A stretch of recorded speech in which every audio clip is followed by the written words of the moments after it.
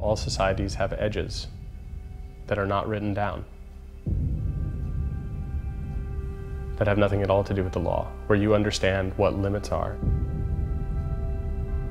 And when you supersede those limits in any way, when you go over those limits, you see what happens.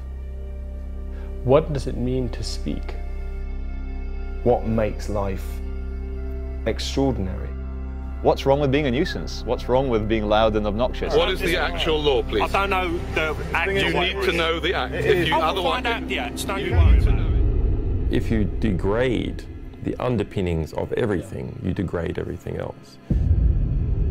These systems are often very restrictive. By learning the rules, you can find a sort of freedom and a way to use them.